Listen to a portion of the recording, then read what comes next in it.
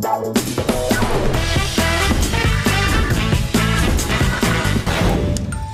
worst job I ever had was as a golf caddy. I worked one day and then quit. It sucked. So what? So what?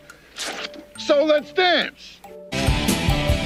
When I'm feeling romantic, the music I usually turn on is Polisa from Minnesota.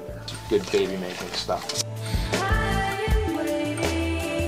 If I could have any supernatural power, it would be a tail. So when I was pissed off, I could wag it and people would leave me alone.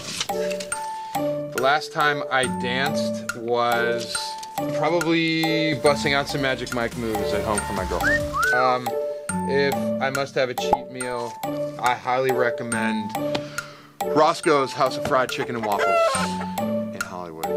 Roscoe's the name and they call me the king. Grandmaster of the chicken and the waffle thing. Then you can work off that cheat meal with my new book, Evolution, in stores now.